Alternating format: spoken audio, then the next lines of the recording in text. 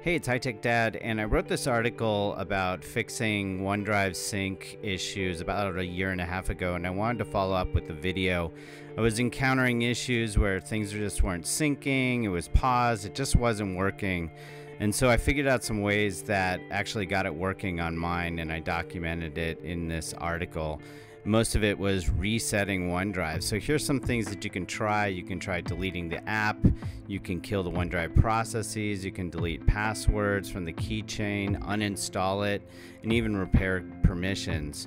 But I actually nailed it down to some really simple things, the easy way to completely reset OneDrive for the Mac.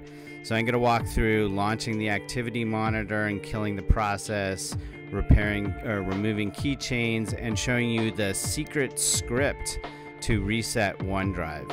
So let's start with the activity monitor. First, you want to make sure you're in CPU, sort it by process name. You find the OneDrive instances that are running, click the icon to terminate it, choose force quit.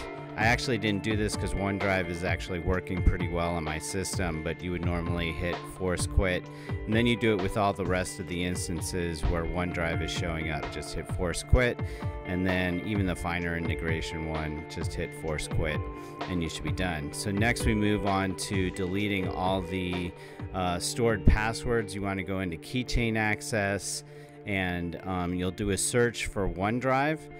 And then once all that stuff shows up, just select all of them.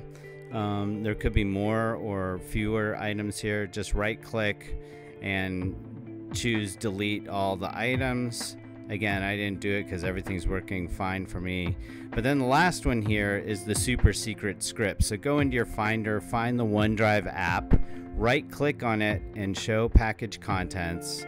And then once that opens up, go into the contents folder, open that, go into the resource folder, open that one up, and then you'll see a ton of other files. What you're going to want to look for is the one called Reset OneDrive.